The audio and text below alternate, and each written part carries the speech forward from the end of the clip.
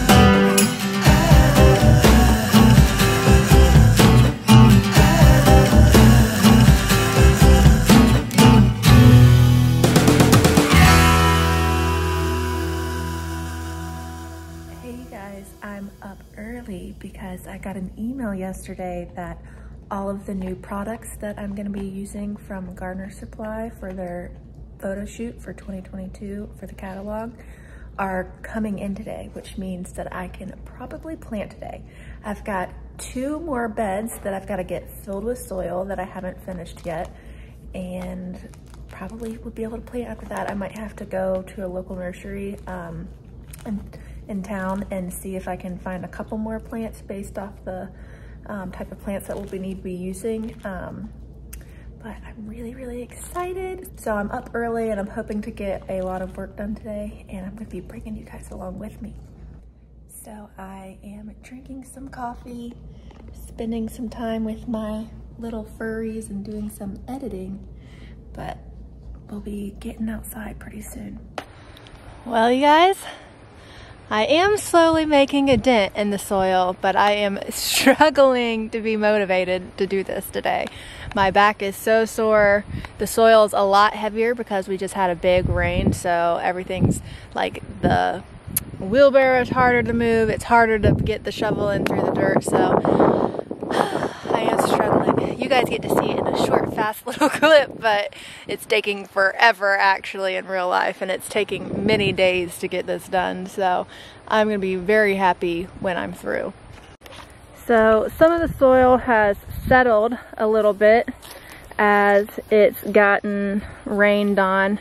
And I'm currently working on this bed. It's taking a lot of loads, and then I'm gonna have one more. So I get a lot of questions about the best way to fill in soil in a raised bed, and I found that the thing that works best for me is to do a bulk buy option. Maybe reach out to your local nursery or see if there are places around you that offer bulk soil options. Some places deliver. I don't have a place here out where I live that delivers, so what we do is we take our trailer and they dump it by the cubic yard, and our trailer is what you usually buy for, is by the cubic yard.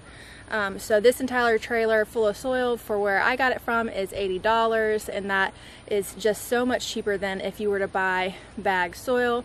I will say on the other end, it's probably going to be a lot harder to find certified organic soil. So make sure to ask as many questions as you can about the soil to make sure that it's right for you. I like to try to garden as organically as possible. Sometimes it's not full organic and I don't do certified organic. But I try to take as many organic approaches as possible within my garden.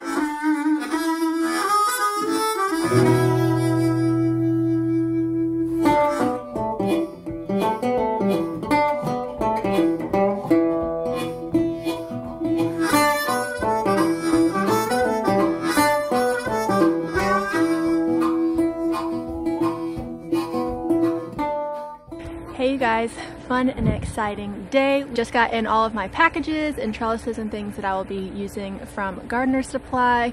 Jade is helping me finish up putting soil in the last of the raised beds, and hopefully once we get everything put together, I'll actually be able to plant today, which is really exciting.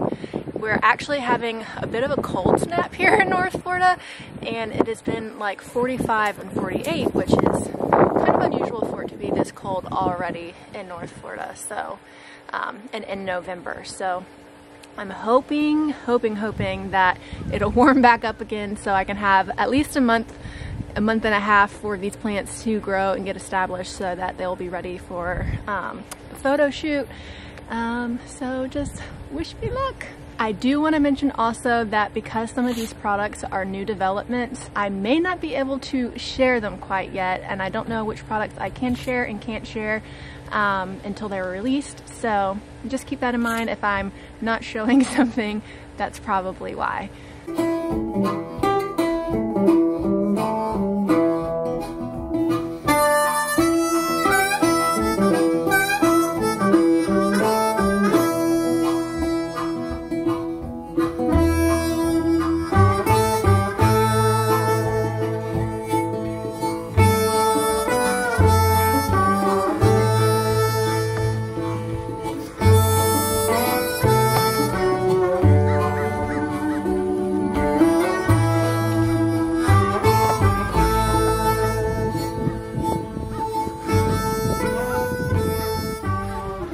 You guys, I have a couple more products that I have to put up in these two beds, or I may switch these and put those two in one bed. I'm still trying to figure it out. So I just finished getting the soil in the last bed and getting all of these trellises put up, and so now is the fun part where I finally get to plant. Oh, it's so exciting.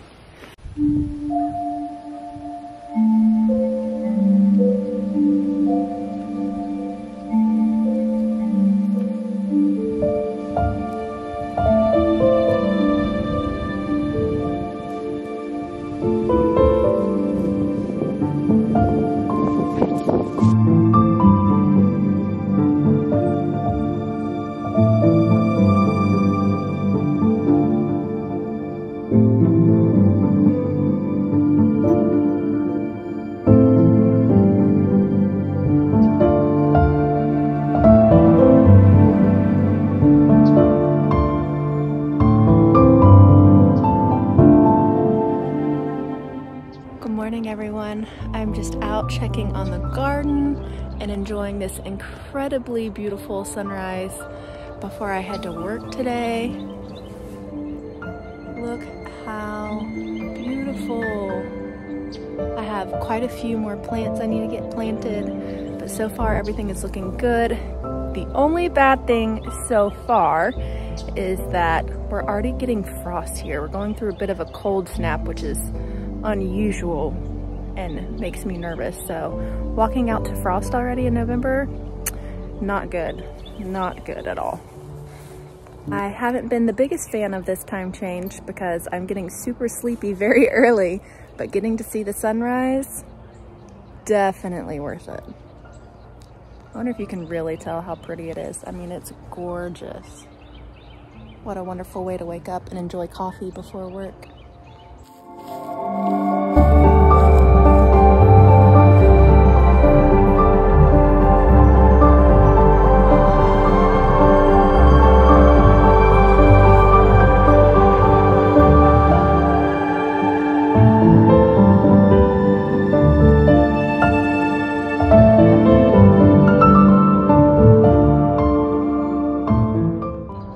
The sunrise just keeps getting prettier and prettier.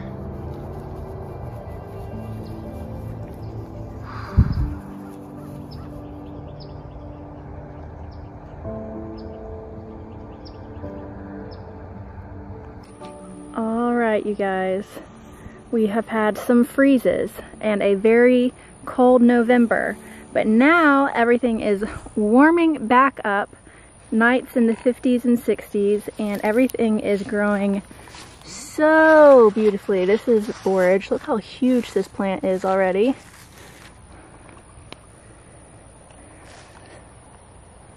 So we have all of the new trellising, which I want to explain more about.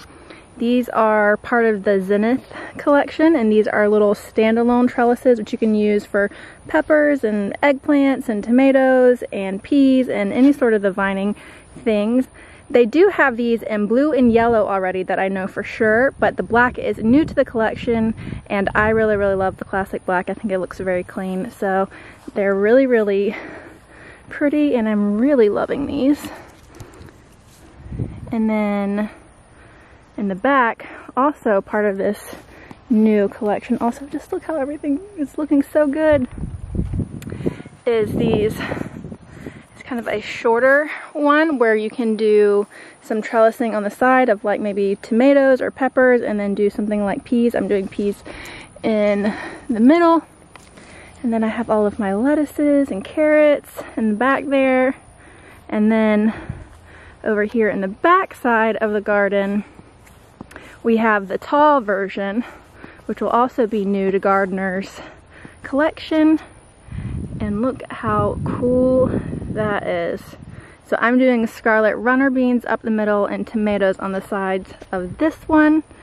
And these are pop-up tomato accelerators that you can leave on as protection over tomatoes. And they have these ones are already out, but they have these little zip tops with a little screen for at night, and if it gets too hot you can kind of unzip them and let them air out. So those are really cool too. And then all around I've got some spinach and some other greens, and I'll do a full garden tour soon and tell you what everything is. But they also have, new to Gardeners, is going to be part of their DIY connector kit collection. Well, they be selling these connectors which come in red and black, which will be new. So then you just buy electrical conduit and cut it off to the lengths that you would like and make your little teepees. So I have a smaller one in this bed with a bunch of different brassicas and some calendula on the side, and then a taller one over here. So I'm doing kind of runner beans on this one and some peas on the other one. But how cute are these? I have been so in love with just everything that I've been using so far. Then over here I've got a whole bunch of other kale and kohlrabi up the front. Look how pretty and big everything is looking. I feel like from far away everything looks small, but really it's quite bigger than you actually think. Some tomatoes. This one's looking good. I actually just had to pull off some buds on this one. It's already trying to flower, which I want it to get bigger before it starts focusing on that. So,